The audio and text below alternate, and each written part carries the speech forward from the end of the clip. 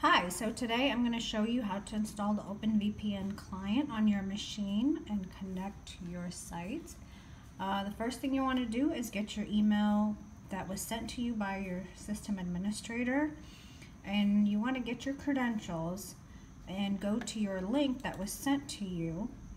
Alright, this link will be in your email, and what you want to do is type in the username and password here that you were given. I'm going to go ahead and do that.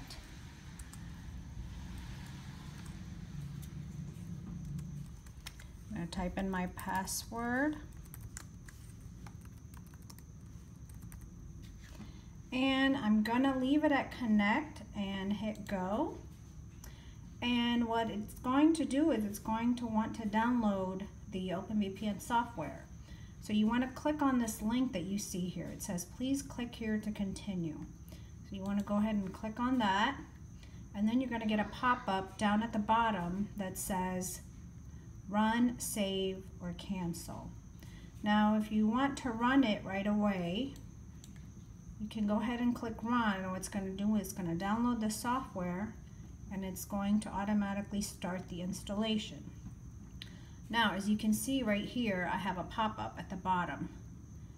So what we're going to do is, now that we've got the file, I want to go ahead and close the browser, and I no longer need it. I have downloaded the software.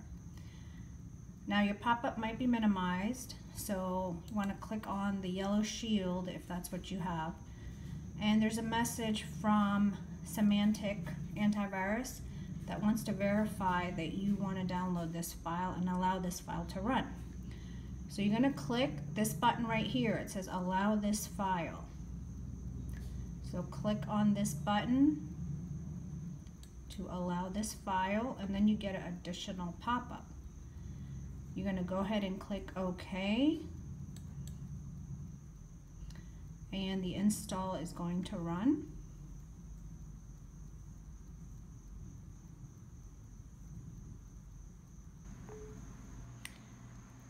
Alright, so you may get a pop-up that's verifying the software that you want to install it, and you want to click yes. You may or may not get that message depending on your security settings on your machine.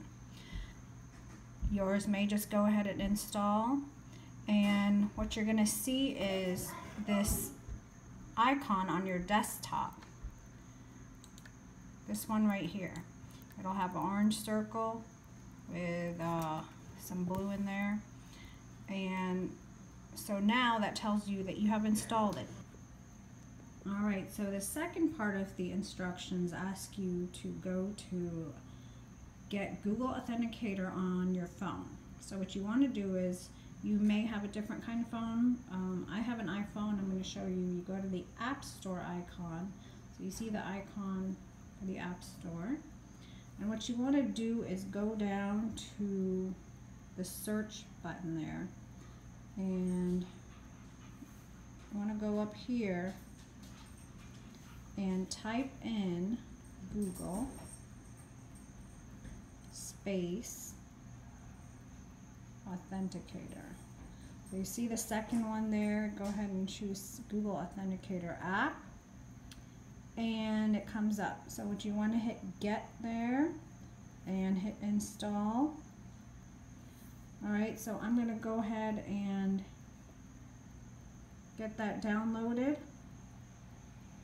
and now it is on your machine. So you can go ahead and click open, which will open it up. Okay, and this is what it looks like. So now you have that on your phone. So that's the second step of your instructions, is to get Google Authenticator on your phone. Now, the third part and the final part is going to be getting a code for your Google Authenticator, which is your multi-factor authentication. So let's go back to your computer. Okay, now that you're back at your computer, you're going to go back to your VPN website, the one you originally logged into, to download the software. Once you go there, you may have to log back in, and that's fine. Go ahead and log back in. Now you're going to get this page, and if you look at this page, it allows you to download various clients, but that's not what we're looking for. We want to scroll down. As you can see, it says Google Authenticator Setup. So you want to scroll down on this page and you will see a barcode. Okay. Now you want to get your phone and you want to go to open your app for the Google Authenticator that we just downloaded. Okay, let me show you what that looks like. So you have the Google Authenticator on the phone. You want to click Begin Setup, and then you'll get a pop-up that says Scan Barcode or Manual Entry. You want to hit Scan Barcode, and you want to hold. You may get a message that says Authenticator would like to access your camera. Click OK, and hold your phone up to that barcode. It's going to take it, and it's going to present you with a number. Okay? Okay, so we're going to put the phone on the side here. Now once you've scanned your barcode, right? Remember the barcode that we scanned? Once you've scanned and you've got the number, it is essential that you click this I scan the QR code. If you do not do that, you will not be able to access it because it does not think it gave you the Google Authenticator code. So every time you try to log in, it's going to disconnect you because it does not know that you received the code because you did not click this link. So let's make sure that we click I scan the QR code. Now it's going to say you are ready to connect to Google Authenticator code. Okay, so let's close the browser because we no longer need to use the browser. We use the desktop application that we installed to get into the VPN. So what you want to do is close your browser, go to your desktop, and you look for this icon that you see here. You're going to double click that icon, and you're going to use the same username and password that you were given and that you were typing into this site. So let's go ahead and type in your credentials and hit connect. Now your second prompt is going to be to get your code. So this is where you pick up your phone and you look at your code. So for instance, this is the code that I have and this is the code that I'm going to type in. This is called multi-factor authentication. You're going to put that in and you're going to hit continue. Okay, now it's going to be a minute and you will get a pop-up like this one here. You can get a little closer.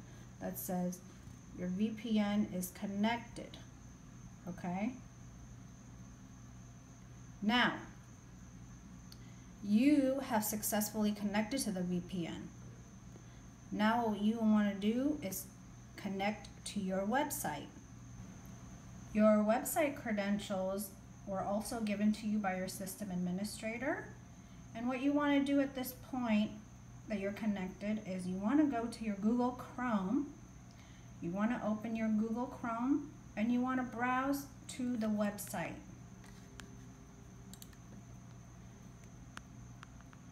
That was given to you for your application. And you want to put in your credentials for that application.